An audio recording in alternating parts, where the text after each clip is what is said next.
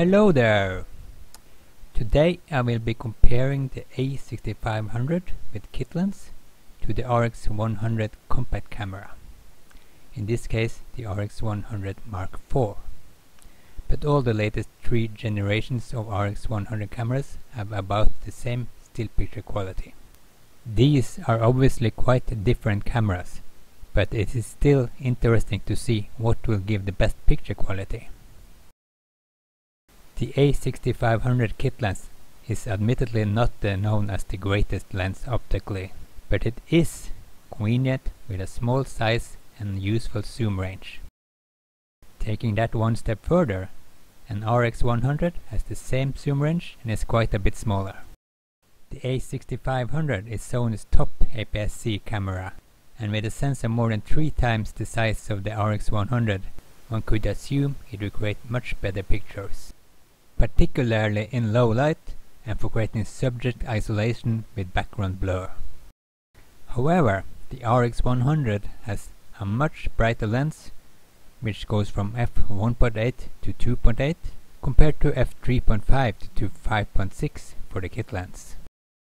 So if we convert the specs to their full frame equivalents, we see that they are actually very close when we adjust for sensor size.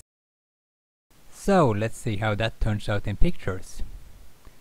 First I will look at sharpness. Here is a center crop from the wide end of the zoom range with wide open aperture. They are fairly comparable, with maybe a slight edge to the a6500. Stopping the RX100 down to the same f3.5 aperture as the a6500, and it's pretty much equal. While if we stop both down to f5.6, then the a6500 again gains a slight advantage to the RX. But they are both very similar at this point. Wide open in the corner however, and they are both pretty bad, although the RX100 is not quite as bad. If we stop the RX down to the same 3.5 aperture, it does improve quite a bit.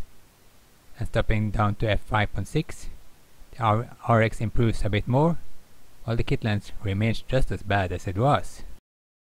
For comparison of what a really good lens gives on the a6500, here is how the Sigma 60mm renders in the corner.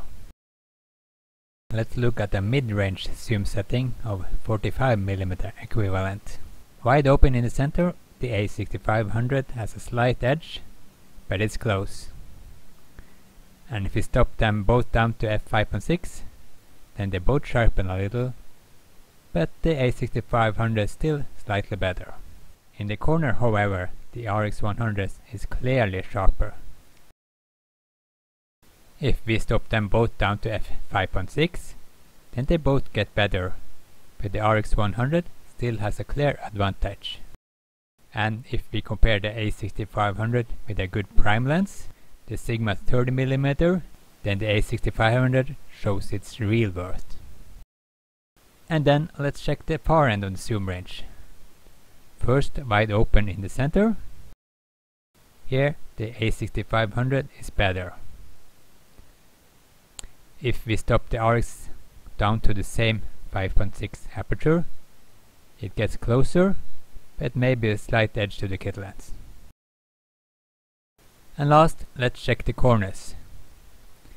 Wide open, the RX is clearly better as we've seen throughout the zoom range, but stopping it down to the same 5.6 aperture, the RX actually gets worse than it was wide open, although still better than the kit lens. And just for comparison, here is what it looks like with a good prime lens, in this case the Sony 50mm. I think we can see that the kit lens maybe has a slight sharpness advantage in the center throughout the zoom range, while the RX100 has a clear advantage in the corners. However, if we put a good prime lens on the a6500, it will be much better. Still, the compact RX camera comes out well compared to the kit lens. But how does it do in low light, where larger sensors usually have an advantage? To test that, I kept the shutter speed constant, as that is often limited by subject or camera movement. And I then set aperture wide open and let the camera choose ISO setting for correct exposure. And for this test, I want to test both the a6000 and a6500, as the noise performance usually improves in newer models. So first up, the a6000 with kit lens at the wide end versus the RX100. And here we can see that the wider aperture of the RX100, which allows it to shoot at ISO 2000, makes up for the smaller sensor, as the kit lens has to shoot at ISO 6400 for the same exposure. If you check the shadows, the RX has clearly less noise than the a6000. And by the way, all these pictures are RAW files without any noise removal. So we see the noise that comes straight out of the camera.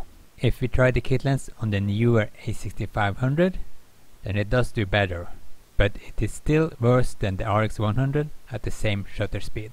However, if we put a good prime lens on the a6500, like the Sigma 60mm, then there is a night and day difference, and the compact camera doesn't stand a chance.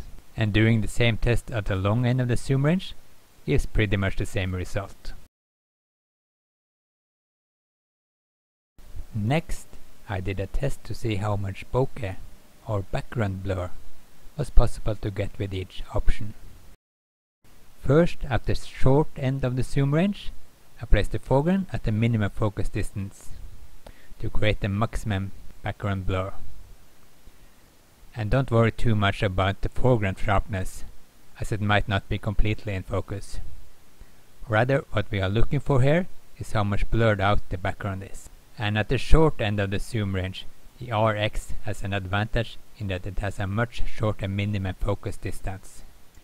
This is a cool effect for some semi-macro photography, but may not be representative for general photography. Testing the long end of the zoom range gives the more general situation. Here, the RX doesn't have the minimum focus advantage, as these were shot from about the same distance. And we can see that the bokeh is very similar to the kit lens. And this is about as much bokeh as is possible to get with these lenses. For comparison, if we put a bright prime lens on the a6500, it has a much stronger effect than either. So, can we draw any conclusions from this? I think we have seen today that the RX100 is as good or better than the a6500 with the kit lens in every situation. The only advantage of the kit lens was maybe slightly sharper in the center, but then it was much worse in the corners. So, does that mean that you should rather buy an RX100 than an a6000 series camera? No. But what it does show is that you need to use good lenses with an a6000 series camera. If you only intend to use the kit lens, then you are likely to get as good or better results with a good compact camera. So that was it for today. Hope you found this helpful.